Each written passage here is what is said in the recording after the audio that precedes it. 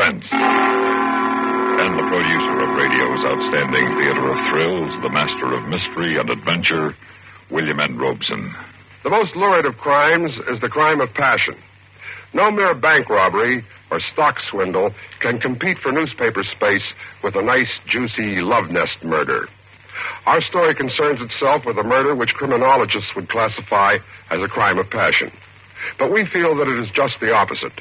A crime of no passion. A negative murder committed because passion had fled and love was dead. A homicide without hope. Listen then as Miss Kathy Lewis stars in A Statement of Fact, which begins in just a minute. Now, A Statement of Fact, starring Kathy Lewis. A tale well calculated to keep you in suspense. I'm sorry, no comment. Let me through, please. Will you let me be sorry? I have nothing to say at this time. Oh, hiya, Chris. You didn't waste any time. Can't afford to. How'd the press get in on this? The sheriff called him after I told him you were on your way down. Publicity hound, huh? Well, every little bit helps in an election year. Yeah, where's the prisoner? In there with him.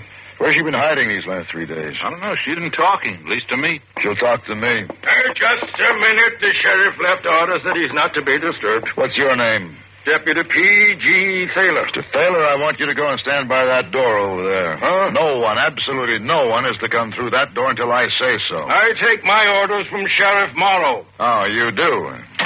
Thaler, Hey, I thought I told you I didn't want anyone around here. Morning, Sheriff. Who are you? Dale Christian, Deputy District Attorney. Oh, we can handle this situation all right, Mr. Christian. Is Mrs. Dudley in there? Yes. She's guarded? No need to go. Get in there, John. Don't take your eyes off her. Right, Chris. Now, look here. Now, you look here, Sheriff. You're going to do as I say. Just a minute there, Bradford. He has no right to go into my office. He has every right to go in there, and I'll show you why. Here. See this? It's a warrant issued yesterday afternoon for the arrest of Ellen Randall Dudley. When you see that seal and that signature, your authority is automatically superseded. No one comes in here and tells me how to run my job. I'm telling you. You're trying to get your name and picture in every newspaper in the country at the expense of this case. I'll have no more of it. This is no pressman's holiday. If you have any brains at all, you'll take Mr. Thaler here and go outside and get rid of those reporters as fast as you can. I'll take action against you for this, Mr. Christian. You just do that, Sheriff, and see where it'll get you.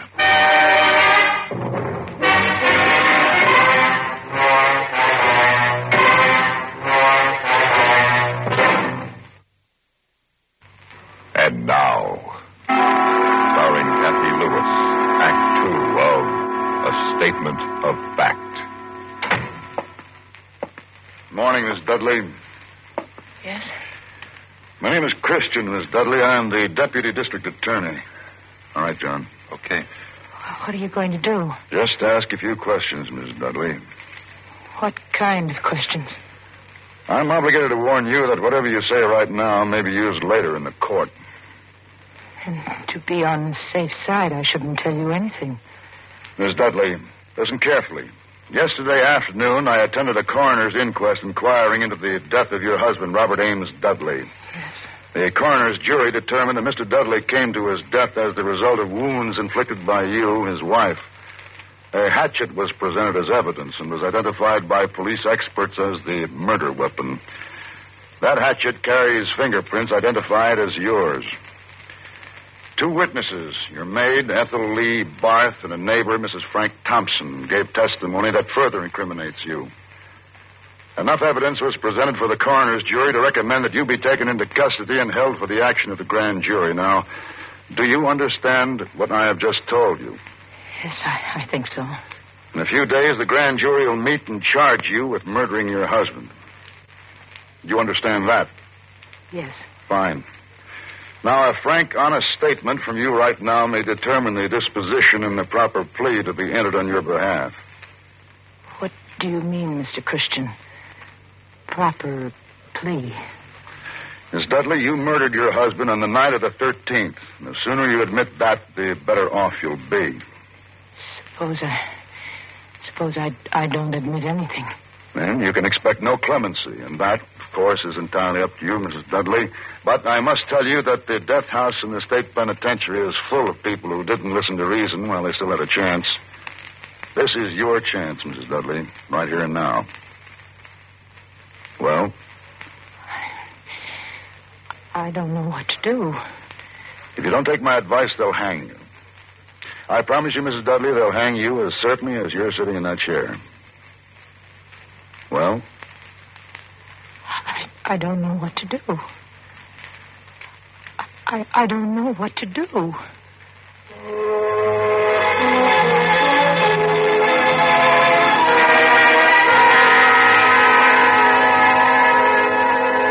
And now, starring Kathy Lewis, Act 3 of A Statement of Fact. Now, suppose we begin at the beginning, Mrs. Dudley. The beginning. What was the beginning? I don't know. Well, let's say, where do you meet your husband? Seems to me I read someplace that it was in Europe. Yes, that's right. In the south of France, I had a villa on Cap Ferrat that summer. And what summer would that be? 1950. 15. Meet him through friends, did you? Yes, at a gala in Monte Carlo. We were married 3 weeks later at the Marie in Grasse. Rather a short engagement, wasn't it? Seemed an eternity at the time. I was fed up with European gentlemen, I suppose, tired of having my hand kissed, bored with the kind of men who put all women into two categories, possible wives or possible mistresses. Roger seemed only interested in me as a wife, and he was so refreshing, so healthy, so American. But the marriage didn't work out the way you expected. I understand you and Mr. Dudley have been having trouble for some time. Oh, yes. For years. I soon found out that although he wanted me as a wife, he wanted every other woman as a girlfriend. And he drank? He drank. Now, if you'll just start with the events of that night. What is today? Friday. I'd be playing bridge this afternoon. There's a dog show tomorrow evening I wanted to go to, but I won't be able to go anywhere now.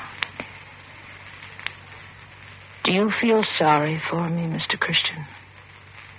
I beg your pardon? Do you feel sorry for me? Makes no difference how I feel, Miss Dudley. You're an accused prisoner, and my job is to get a statement of fact from you. That's why I'm here. Oh. And Miss Dudley, I'm your friend here.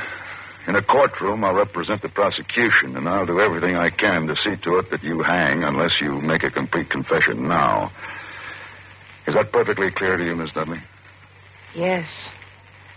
And if you have a record of always getting a conviction, that'll help when you decide to run for district attorney, won't it? Miss Dudley, my professional career has nothing to do with this. If I weren't here talking to you, someone else in my office would be here. It's a job that has to be done, and I happen to be the one who's doing it. But wouldn't it be better for you if you had more of an audience than Mr. Bradford over there?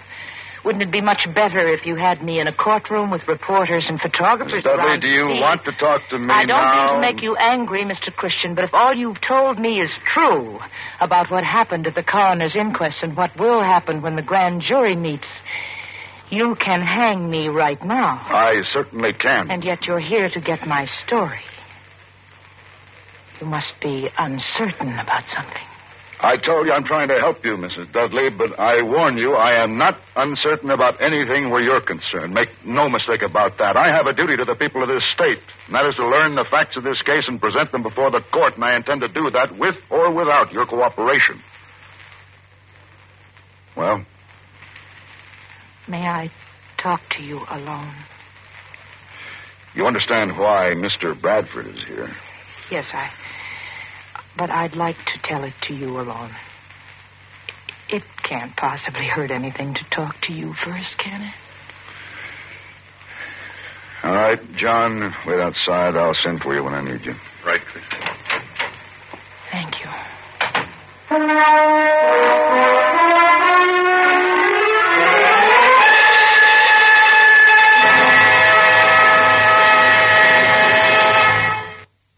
And now, starring Kathy Lewis, Act 4 of A Statement of Fact. All right, Mrs. Dudley, we're quite alone. What do you want to tell me? I killed my husband. Very well. Tell me how it happened. I was having some people over for dinner that night. I was busy in the kitchen with the maid fixing the dinner. When Roger came downstairs, I asked him to do a simple thing, just a little thing. I asked him to start a fire in the fireplace. Go on, please. Well, he took so long down in the basement getting things ready for the fire, and our guests were arriving at 7:30. So I asked him to come up and make some martinis and let the fire go for the minute. He called me a name. Why? I never knew why he did things like that. I went downstairs to ask him why he was so angry, and he called me another name.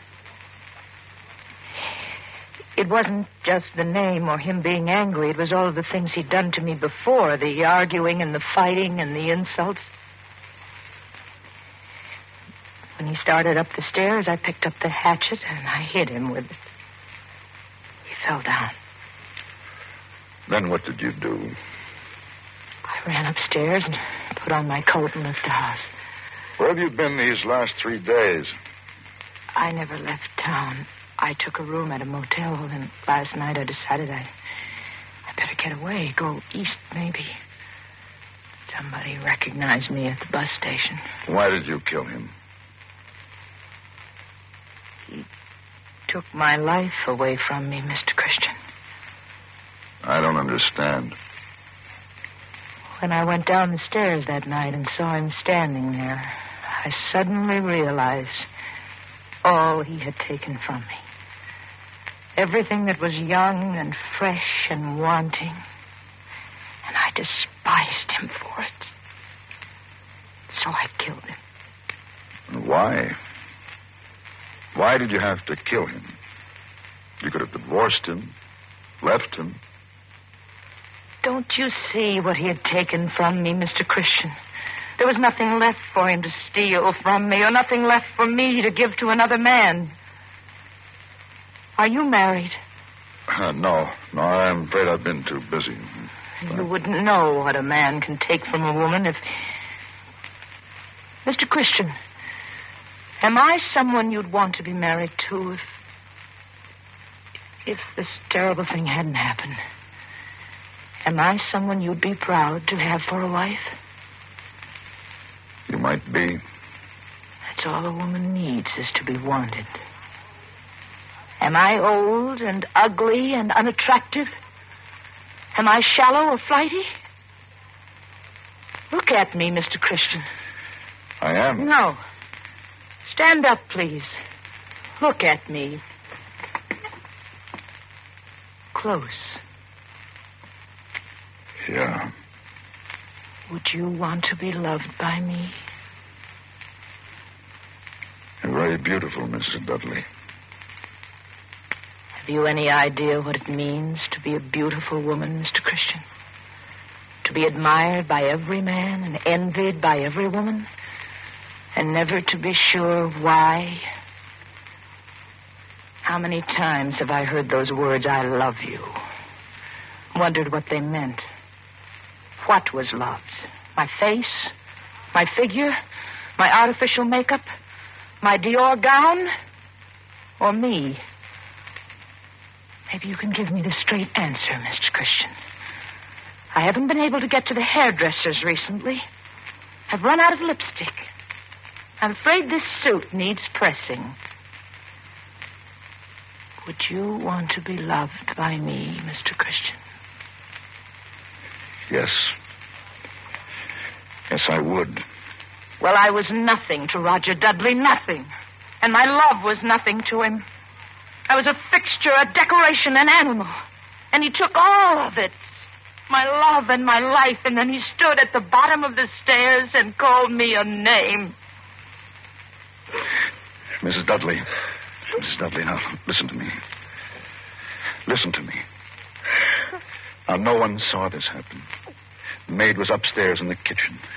Mrs. Thompson only heard it from next door. Now, Listen to me, please. You can claim that you did it in self-defense. He came at you, and you picked up the hatchet, and you hit him with it to protect yourself. Now, you tell it that way when Mr. Bradford comes back here. There are a dozen good men in this state who'd be glad to represent you in court with a story like that. I'll be opposite them, but you can get off. In the end, you'll be charged with second-degree murder, and at the most, you'll get a suspended sentence. Don't you understand what I'm telling you? You can be free.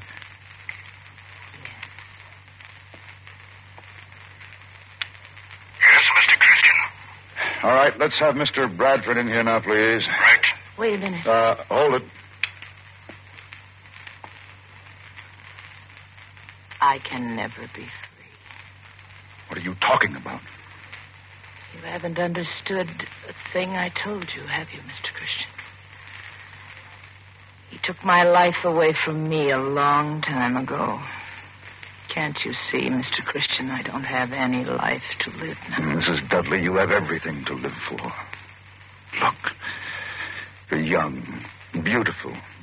You want and need all of the things that that life can give you. Too late, Mr. Christian. No, it's not too late. You must listen to me. You're too valuable a person. Too desirable, too beautiful to die. You must live. Why? For me. For us. What? You need to be loved, and you need me. God help me. I need you. I need you.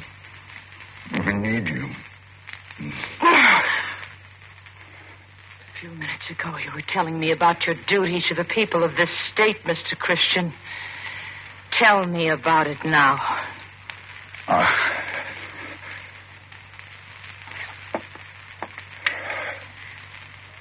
Yes? All right. Send in Mr. Bradford. I wanted to talk to you alone like this to make sure I was right.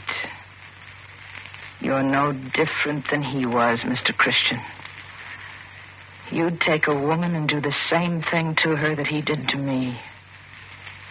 Until you kissed me just then, I wasn't a person to you. I was an animal. A trapped animal. And if I let you help me escape from this trap, I'd just be escaping into a smaller one. A worse one. With you. You're another Roger Dudley. Okay, Chris? Chris? Are you ready to make your statement of fact, Mrs. Dudley? Yes. All right, John, take it down. From the beginning, Miss Dudley. Just as it happened.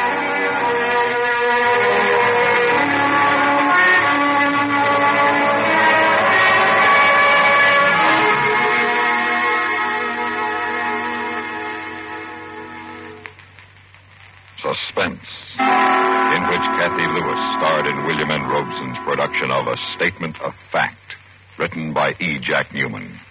In just a moment, the names of the supporting players and a word about next week's story of Suspense.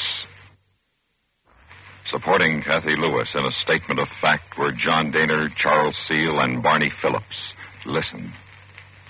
Listen again next week when we return with another tale well calculated to keep you in suspense.